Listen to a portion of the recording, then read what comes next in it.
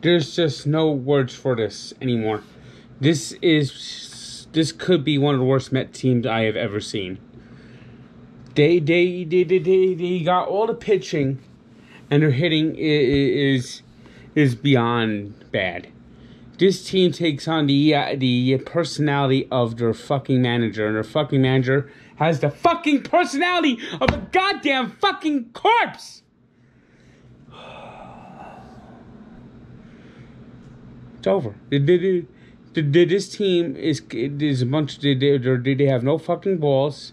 They have no fucking heart, and they just don't fucking give a fuck. You know, it's just a fucking joke. This team is a fucking joke. Unfucking believable. Unfucking believable. It's not bad enough that they can't fucking hit. 1 for 14 runs in scoring position.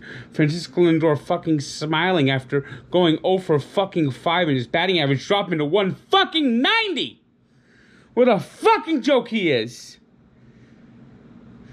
It just never fucking ends. It never fucking ends with this fucking team, this fucking organization.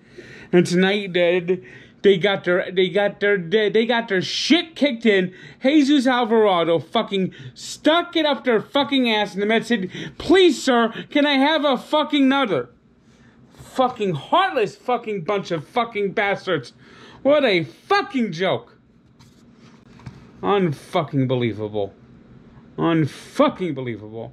This team is so fucking pathetic. Their manager is so fucking clueless. He doesn't have a fucking brain. He doesn't have a fucking heart. And this team fucking doesn't give a fucking damn. Oh, what a fucking miserable season this is.